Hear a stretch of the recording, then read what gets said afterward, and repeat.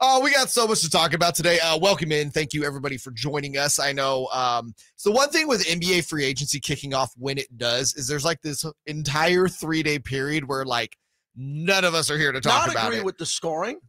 I did not agree. I didn't either. That scoring was the poo. Welcome, CBS Radio. Yeah, thanks a lot, CBS. Anyways, lot to get to today. Let's just start with the Kings. Let's make the move on draft night to trade Rashawn Holmes and the number 24 pick to Dallas and open up $34 to $36 million in cap space. What were they going to do? Were they going to swing a big trade? Was a big free agent coming in? No, none of it actually. Yeah, they used that money to basically bring their own guys back. So we've been trying to kind of figure out who has signed and where their money is going, because with the NBA salary cap, if you're trying to figure it out, don't. It's really difficult. I've spent years trying to figure this thing out, and it's still just always. Once you think you have it figured out, that's when a new wrinkle gets thrown in, and now we have a new CBA that's going to throw in even more wrinkles. So just to give you an idea, we'll kind of do a quick rundown of what the Kings did. They re-signed Harrison Barnes to a 3-year, $54 million contract. Love that. On the day free agency opened, they announced that they had reached a deal with Trey Lyles to come back. Trey base. Really love that. Stand up. I believe that's 2 years and $16 million. Yeah, the Trey base really stood up, too. They did. And it was also announced that day, too, it looks like they're bringing in now former Indiana Pacer Chris Duarte, love that, who I believe was a 37-year-old rookie a couple years ago. Yeah. Chris Duarte is like the oldest rookie of all time. Some are calling him Maple Forte. No one has called him that. Not one person. Some people are calling him Maple Forte. He's going to try and make it work. I don't think that's going to be a thing. Shout out to Chris Duarte, though, will be the second Montreal-born Sacramento King of all time. Corey Joseph? No, he was, I believe Corey Joseph he's not a Quebecian. I know he's Canadian. Yeah, they're not all the same. I'm not great at geography. didn't pass geography. No, Bill Winnington, also born in Montreal, Quebec, Canada. So there you go. go. Absolutely. Some fun trivia for you to bring to the water cooler today. So they have that, and then brought back Alex Lynn. That to me was wow. I don't want to say I'm shocked by it, because it's like, I think he's getting the vet minimum, or he's getting like the vet exception, one of the various exceptions in the NBA salary cap to come back. And then the two things that I think would be the headline moves for the Kings is we've been talking now for months. Would Sasha Vezenkov, the EuroLeague MVP, come almost over? 2 years now. Yeah, not much. No, for real. Yeah, but I mean, we've been really diving deep into it. He does. He signs a 3-year, $20 million deal to be a Sacramento King. I thought that was a good money. Good AAV for him. Yeah, definitely. At what is it? It's somewhere around 6, right? Yeah, it's 6.5, 7. I think that's really good for a guy that's proven to have some pedigree over there in Europe, and I think he's going to have a really big role on this team. The fact that the Kings are getting him for 3 years at that figure, I think he's definitely going to prove that's going to be a really big value for them. I think so as well. And then, of course, the biggest news of all came on Saturday night. Domantas Sabonis renegotiates and extends. Probably not something you're used to hearing in the NBA, but it is a thing that happens. He will, in total, over the next 5 years, get $217 million. Well earned. If you want to know how that money works, he'll get an $8 million raise this year. So he was scheduled to make around 22. He'll be making close to 30. And then for the next 4 years, so from the 24 to 28, he will get 4 years and $195 million. Basically, the Kings have locked up him now for 4 more seasons after this one. I think De'Aaron's locked up for the next 4 seasons. Till 25, 26. Yeah. So, Chris, just taking everything in that you saw the Kings do over the last 3 days, what was your just first feeling? I mean, there were a lot of people who were afraid of the Kings doing the direct quotes here, running it back. And I shared that sentiment. I think that was a big talking point just leading into free agency is all of this leading to the Kings just essentially going to pay all their people and not bring in any new Kyle Kuzma, Jeremy Grant, Brooke Lopez, some sexy new name that we can all get excited about and convince ourselves that now the Kings are going to make the conference title and all this stuff. And I think those people's, worst nightmare became reality. And I think now that we're sitting here in it, I don't see how anyone can really look at this free agency and be incredibly frustrated. To me, this is exactly what the Kings needed to do.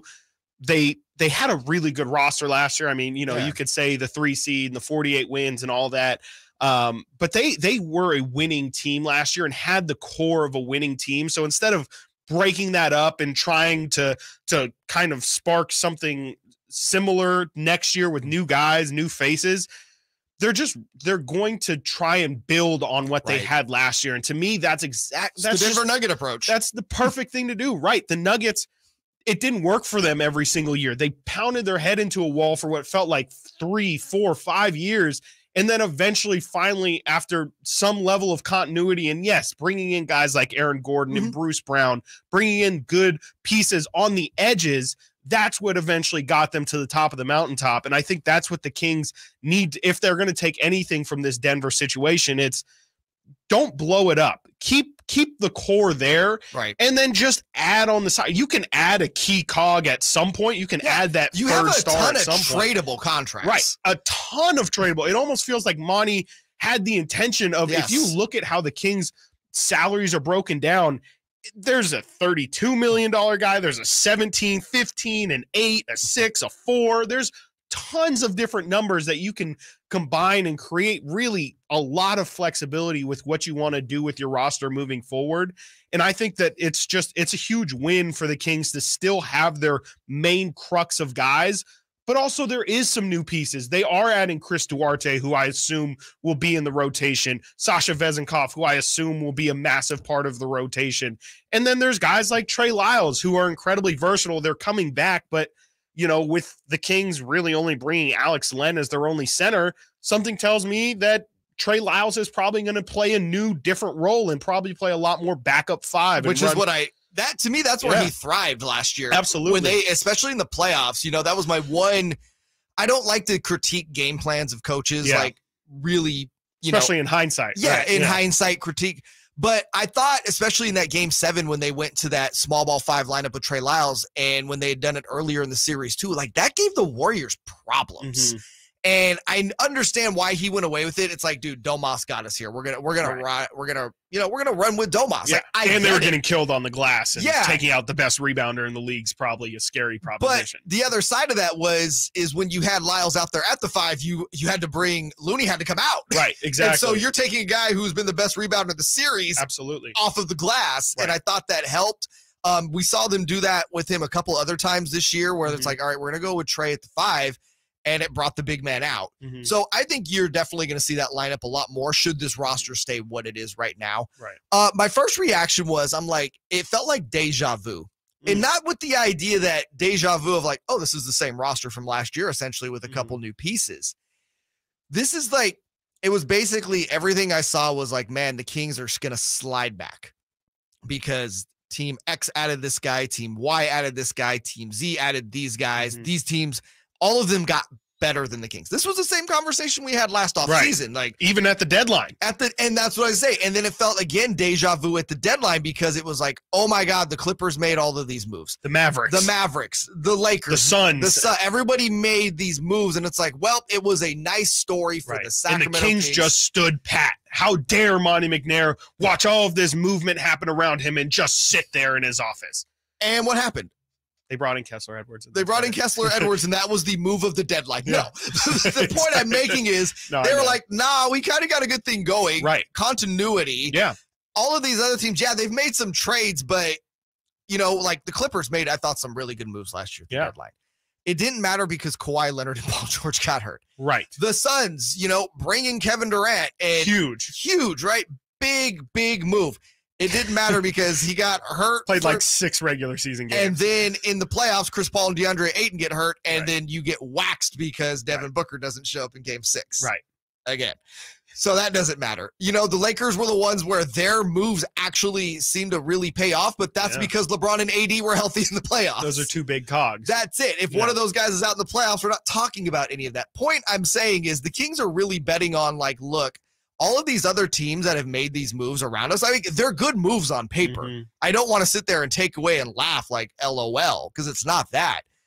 But you look at all the teams like that, the Phoenix, the Clippers, all of these teams, bro, their key guys are all still injury prone. Right.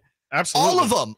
So you're basically like, yeah, we're going to bet on Brad Beal missing 30 games in Right. Phoenix this year. We're going to bet on KD missing 30 games in Phoenix this year. We're going to bet that Kawhi can't play more than 50 games. Paul George can't play more than 50 games. Right. And we'll get into this later because I went down a rabbit hole last night of just where a lot of these superstars on these stacked Western Conference teams, how many games they've played over the last 4 years.